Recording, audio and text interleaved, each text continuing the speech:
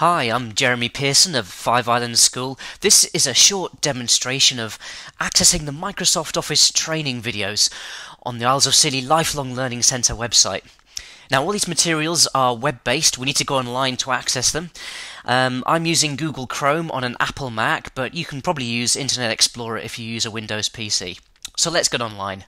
Here's my browser. First thing I need to do is type in the address of the website, which is www.scilly-acl.ac.uk. Let's press enter and get that loading up. Okay, so there's the login page of the website. Now I need to access this. I need to put my username and password in. My username has been created for me, and my username is just my name. Yours will certainly be something similar. And I'm going to put my password in, and I'm just going to click login to log in. So far, nothing too unusual. Most websites will challenge with the username and password to let us log in. We're going to see the very front page now of the Lifelong Learning Centre website, and as I'm logged in, it tells me on the top right hand side that I'm logged in here, and I can see all the courses that the Adult Learning Centre have made available. Most importantly in this case are the Office 2007 training videos we can see here. What they've done is they've organised all the videos into various categories depending on the application. There are some introduction videos on the essential skills, just to give the basics of Microsoft Office, but it's very likely you'll want to just dive straight in and get straight to the videos depending on the particular application that you're interested in.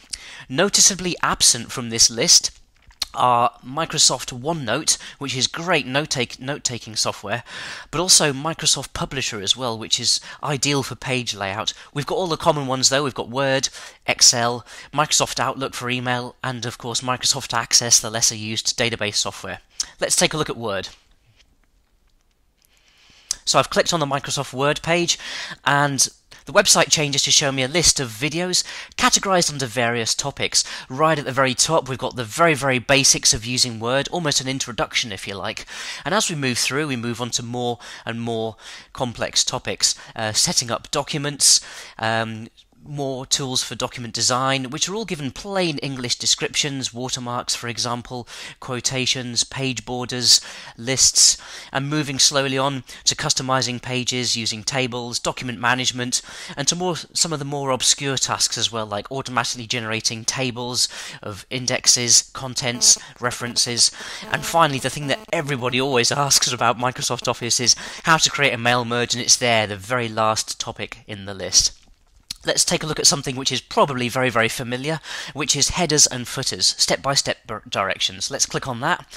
And the website now should bring up the video, which will explain exactly how to do this. The video is embedded in the web page. It might take a few moments to load. When it does, click on play in the middle, and away you go. Now what we've got here is the video, which is showing us exactly what's happening. It'll walk us through the various steps of creating headers and footers in this example, but also what you can't hear is the voiceover, which is explaining how to do all of the steps that are contained in this video. So that's the basics. When you're finished with the video, close the page and you've got access to all the other videos in Word as well. And that's the basics of accessing the Microsoft Office 2007 tutorials on the Lifelong Learning Centre website.